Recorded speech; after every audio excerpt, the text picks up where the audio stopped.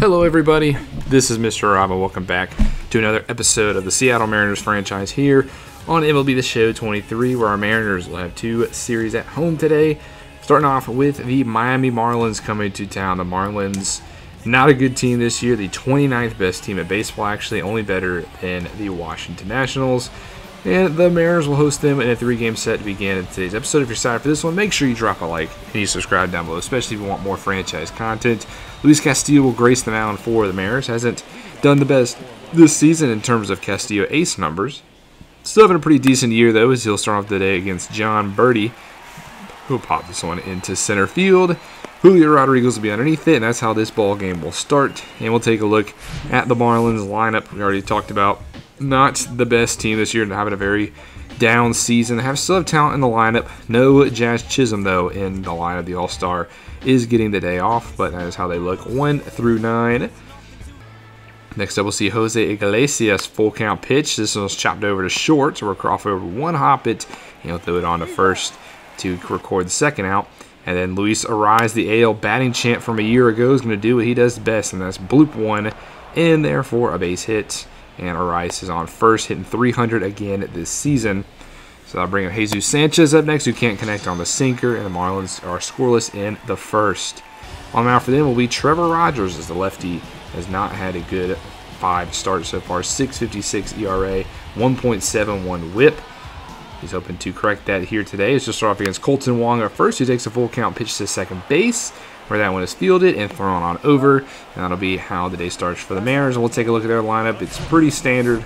Not seeing anything different. Haggerty's getting the start at DH today. Hasn't done the best in his past 10 games, though, hitting 133 in that span.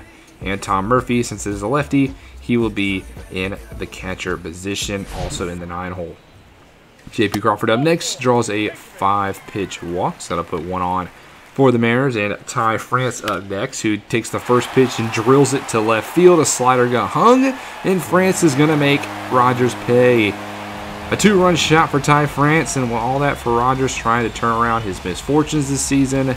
Is not off to the best start. 8th homer of the season for Ty France. The Mariners are on the board first, and they lead 2-0 as Trevor Rogers, about kind of what you've seen so far this season. This is kind of that in a nutshell.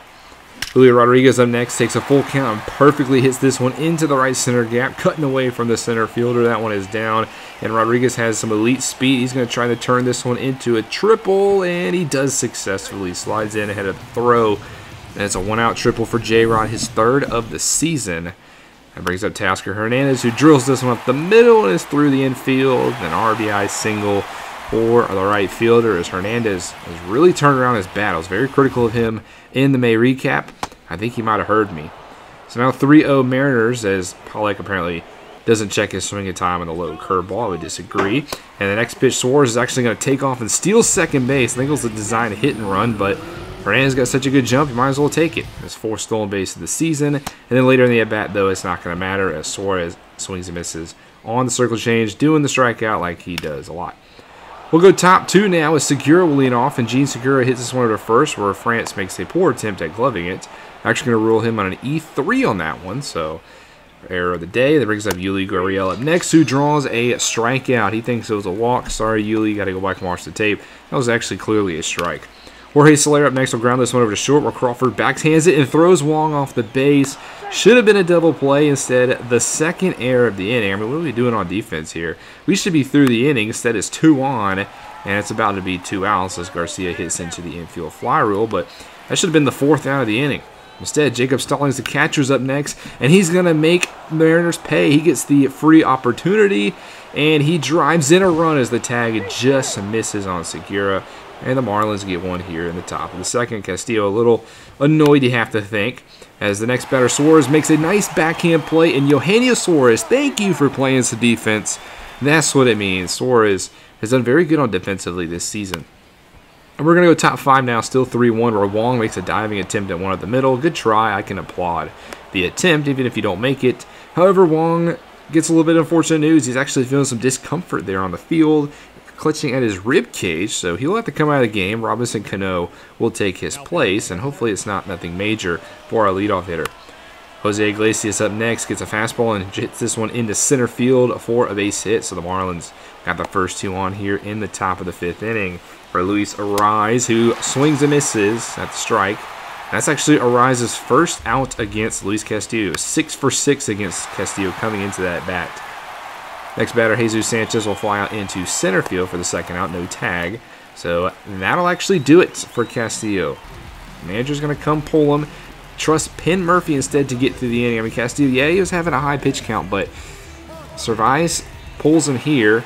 Penn Murphy's been our most reliable guy of the pen, so, I mean, I see why, but you can't allow Castillo to get the final out. Instead, Murphy walks the first batter in Segura, who had one high and inside. So that loads the bases for Julio Gurriel, who is 0 for 2 on the day with 2 Ks. And he hits this one up the middle as Crawford dives, but no play, as that'll be an RBI single. So pulling Castillo might not have been the wisest move. Still 3-2, bases loaded. Jorge Soler will chop this one over to short, and Crawford will make the play. But the Marlins do get one here, and they cut this lead in half. Braxton Carrot will come in relief for the Marlins. The long reliever will relieve Trevor Rogers, who had a pretty solid day if you take away the first inning. Bottom of the 5th will be led off by Ty France, who grounds this one over to third, and that'll be the first out of the inning. Julio Rodriguez up next, full count pitch to him, and he looks at strike 3, backdoor slider, great pitch by Garrett. And then up next, Teoscar Hernandez, the very next pitch. He perfectly times this one to right center, and this one's going to clear into the right center gap. I said against Julio Rodriguez that backdoor slider was a great pitch. Well, Hernandez was actually on the on-deck circle watching that, and well, what happened when Garrett tried to throw the same pitch twice? Teoscar Hernandez was ready for it. Great discipline, great study of the film, or not the film, your eyes there by Hernandez to hit the home run. That's the kind of stuff we'd like to see out of him this season. Pollock up next to draw a walk, which means there'll be 1 on with 2 outs for Suarez, who clobbers a slider to deep center. Unfortunately for Suarez, it's the deepest part of the park, and that'll be the third out of the inning. Diego Castillo comes in later in this ball game with a 3.16 ERA. He comes in with 2 outs here in the 6th. He's tasked with getting the final out of the inning, but John Birdie is not going to make that easy for him. The leadoff hitter hits this one into right field for a 2-out single. That brings up Jose Iglesias, who on the very first pitch, Birdie's going to steal, and Murphy can't handle the exchange, so that's a stolen base for Birdie, his 13th of the season. So now runner in scoring position for Jose Iglesias. He's going to ground over to Suarez, who fields it cleanly and makes the throw over to first. Still 4-2. Next inning, still 2 outs in the 7th here. This is strike 3 as it gets away from Murphy, and Murphy has a chance to gun him at first, but it's offline. Defense is important, too. That's the 3rd error of the day, and it puts a runner on with 2 outs for Julio Gurriel. You give the Marlins another bonus opportunity, and Julio Gurriel does have an RBI on the day, and the Mariners are going to actually turn it over to Paul Sewald to get the final out of this inning. First pitch is to Gurriel. He chops this one over to third. Suarez makes a backhanded throw, sets his feet all the way across the diamond. Thank you, Eugenio Suarez. You deserve a gold glove. Next inning, bottom 7, Ty France leads off. 1-0 pitch, perfectly singled into left field for a base hit. That'll bring up Julio Rodriguez. 3-0 pitch, and he will draw a 4-pitch walk. No. The ump's actually going to say a strike. Rodriguez can't believe it. I can't believe it either. I thought that one was definitely ball 4. In the end, it doesn't matter as he draws a full count walk, so he just makes Braxton Garrett work a little bit harder. So now 2 on, no outs for Teoscar Hernandez, who's already homered once today. He's looking to do it again, out to deep right, but it's flowing out the warning track. Runners will tag, including Rodriguez, who actually tags the second. Great heads-up play there by J-Rod to get into scoring position. He's got great speed. So that puts now runners on second and third for Pollock, and with the open base now because of the tag, they're going to intentionally walk him. They don't want to face A.J. Pollock. He's been swinging a hot bat.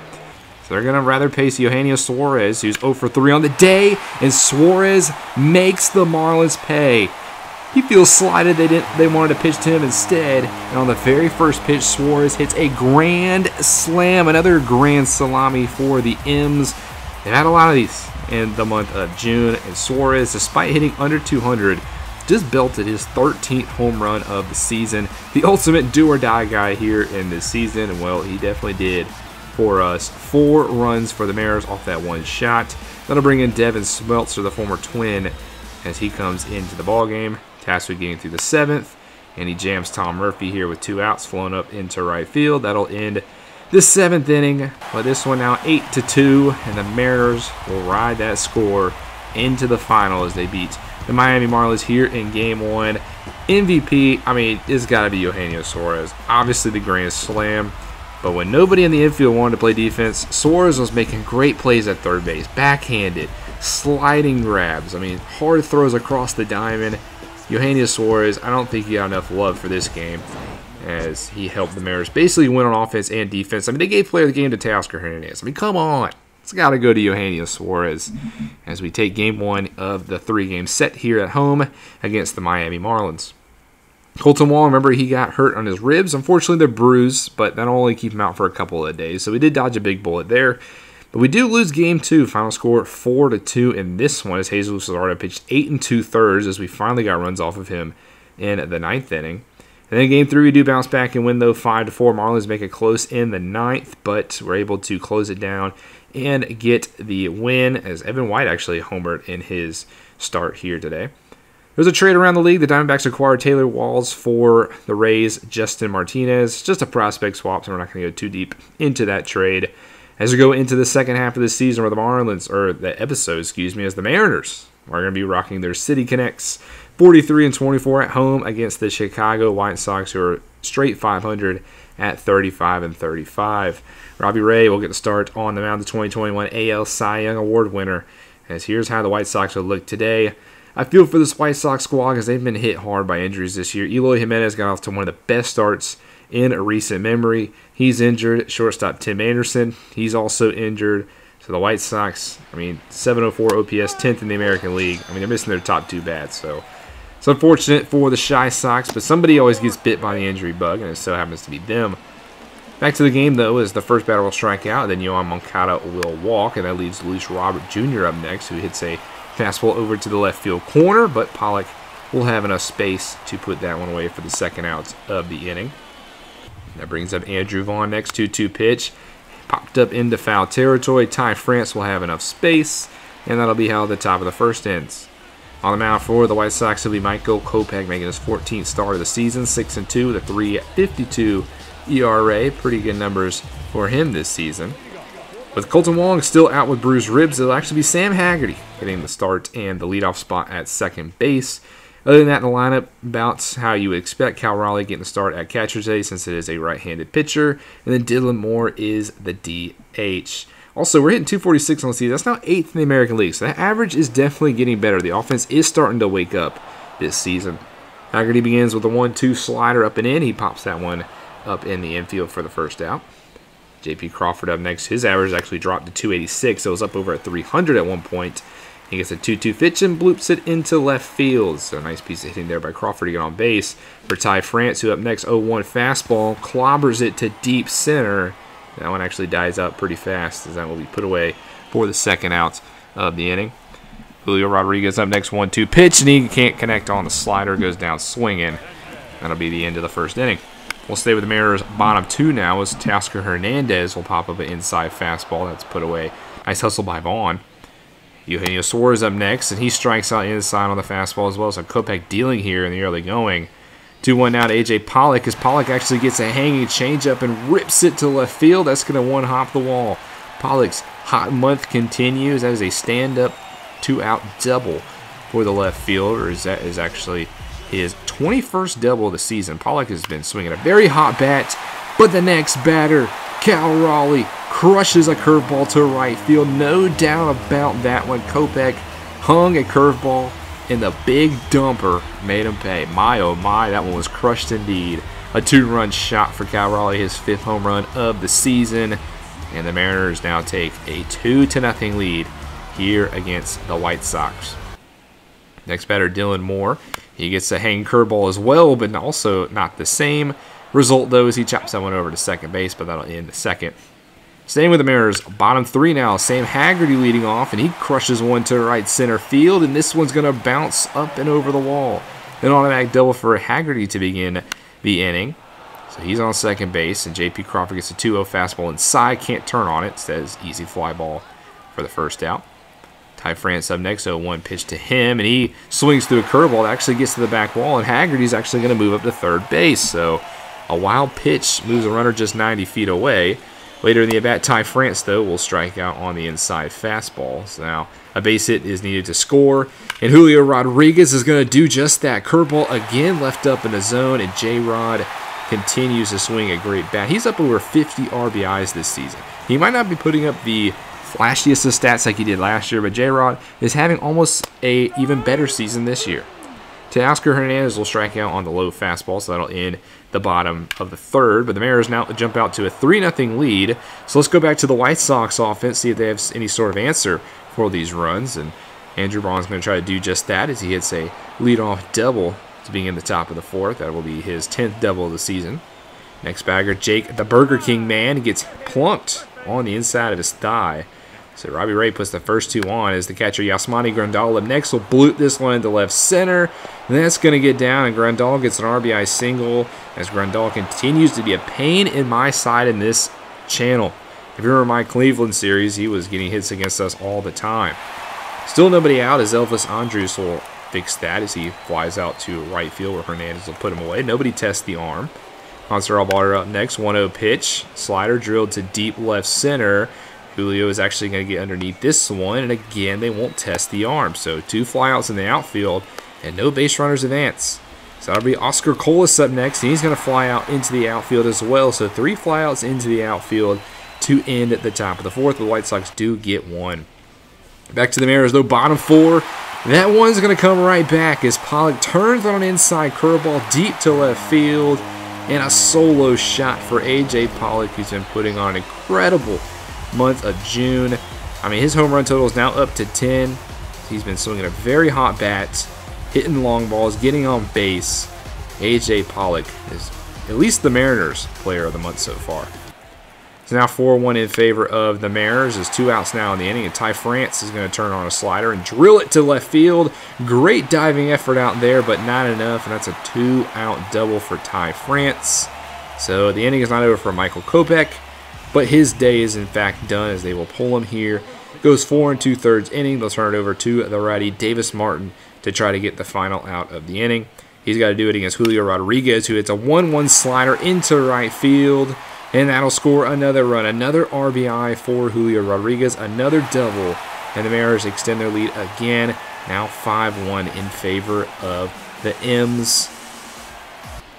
Teoscar Hernandez up next, first pitch swinging, curveball outside the zone, just pulls this one over short where that'll be made. But the Mariners now up by 4. Penn Murphy called on in relief again as ERA is finally up over the 1 mark. I know it's shocking, it's so bad for Penn Murphy.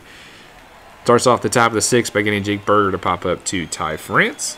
That'll bring up Yasmani Grandal up next, 1-0 pitch. This time Grandal will not get it hit against the Mariners. He flies out to a right field, so 2 quick outs for Murphy. And then Elvis Andrus with a full count pitch will try to bloop this one into left center, but Julio too fast tracks that one down, and the White Sox go down 1-2-3 in the top of the 6th. Meanwhile, bottom 6, Eugenio Suarez again drills one to left field off of the scoreboard. I said this man was a strikeout or home run type of hitter.